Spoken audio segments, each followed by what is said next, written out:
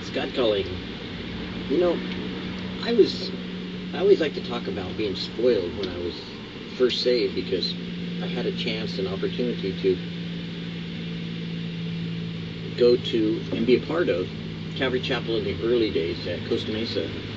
Not the tent, but shortly thereafter. And I worked there for a couple of years as volunteer, behind the scenes doing a lot of different ministries, and I also attended meetings 7 days a week, because being disabled at the time, I had the opportunity to do that. And I lived with 3 Christian roommates, and it was just a wonderful, intensive study. It was at times when, Chuck Smith wasn't that big, or Chuck Missler wasn't that big, and, I could go every Monday night to a Chuck Missler study, and I could catch T. Thornton, or I could get Greg, or Mike, or Raul, or just about anybody, there was always something going on.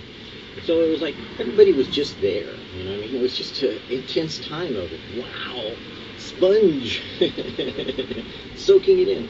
But one of the things that I was blessed by was a pastor by the name of Romaine, who was a real character, that I would get a chance to go to his Thursday morning study, which was usually for women, but it was interesting. I'd go there and I'd bring the tapes back to a tape playing library. But the point being is that when I listened to his studies, one thing that impressed me whenever he was sharing, mainly about James, and anybody knows Romaine knows he does James. But anyways, the thing that impressed me was that he conveyed to us it's okay to be wrong.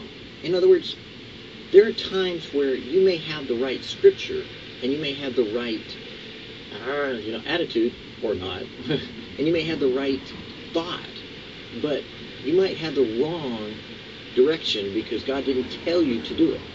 Or if God told you to do it, it's because he wanted you to fail, not succeed. What? You mean God might want me to fail? Well, you see, there are times where you need to know that you're not the one in charge, but God is.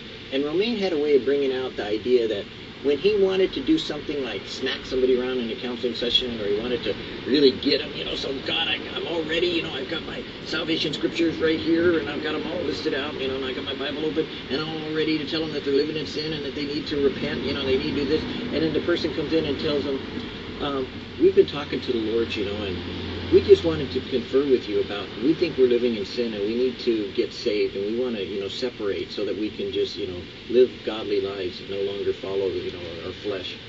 And Romaine would just sit there going, but I was so ready to really lambast them and tell them what they needed to do, and here God went ahead. And you see, God can use you on something wrong, that he might be right.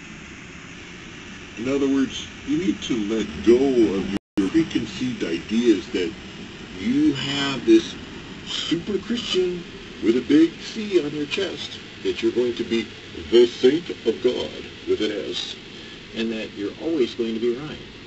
Because God may want to humble you and allow you to be wrong. That you could be conformable by him to become something he needs you to be at the moment for the person. Because you see, when Romaine made a mistake or anything, we loved it.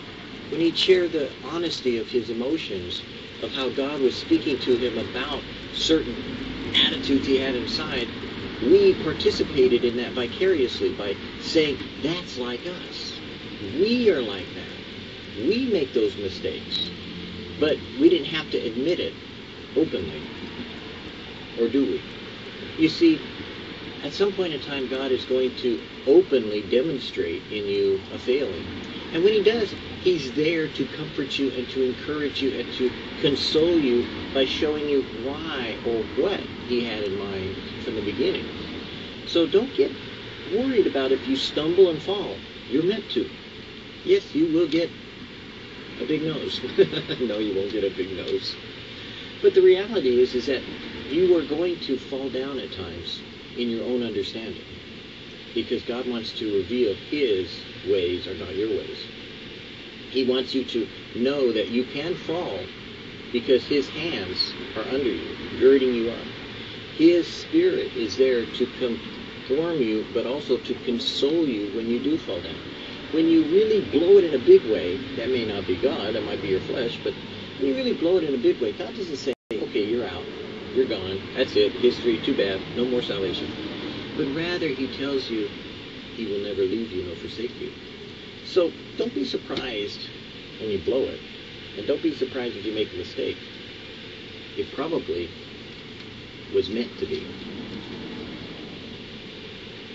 Everlasting arms. The eternal God is thy refuge, and underneath are the everlasting arms, from Deuteronomy 33:27. Arms, sheltering arms, express the loving tenderness of our Father, of my Father in heaven. Man, in his trouble and difficulty, needs nothing so much as a refuge. He needs a place to hide in, because he's going to run and hide. A place where none and nothing can touch him. But we know God is everywhere. Say to yourself, he is our refuge. Say it until its truth sinks into your very soul. Say it until you know it and are so sure of it that nothing can make you afraid. Because when you turn to him in your time of need, God will be your sustaining force. He will be your comfort. He will be your shade. He will be your God, and you will be his child.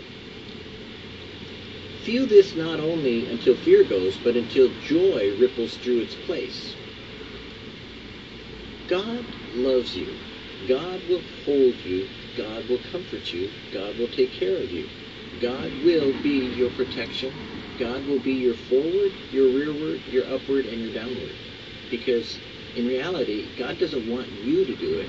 He said, I will be your God, and you will be my people. So don't fear when people touch you, because God will touch them.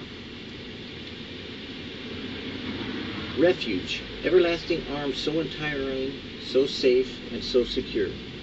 People get into a whole venue of, well, whoever touches Israel touches the apple of his eye. Can I give you a hint? It's more than that. It's not just Israel, it's you. Whoever touches you touches the apple of his eye.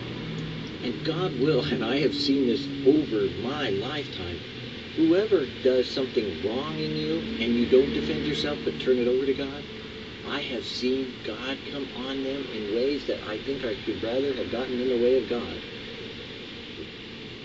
Restoring to them what they're reaping, what they have sown, and challenging me in a righteous cause, that I almost fear for leaving it in God's hands, for even though he's merciful, he is just. And wow, have I seen some of the places I've worked that have either ripped me off or done something to me that one even burned down and shocked my life, as well as I, that we could see some of the ramifications of things happening in our own lifetime, how God can bring back and reveal to us in some miraculous way how he protects us, whether we know it or not. And so we need to let go of our own idea of standing up for our rights rather than submitting ourselves to God. So when you get into this whole idea of your rights, how about getting back into your privileges in Jesus, which comes through submission and taking up your cross and following him? Because you're going to blow it and you're going to fall down. And where are you going to go when you do? I hope and I pray that it'll be into the everlasting arms of the Father, who loves you and wants to take care of you every step of the way as you come daily, step by step, closer to knowing him in a personal, intimate, and finally face-to-face way.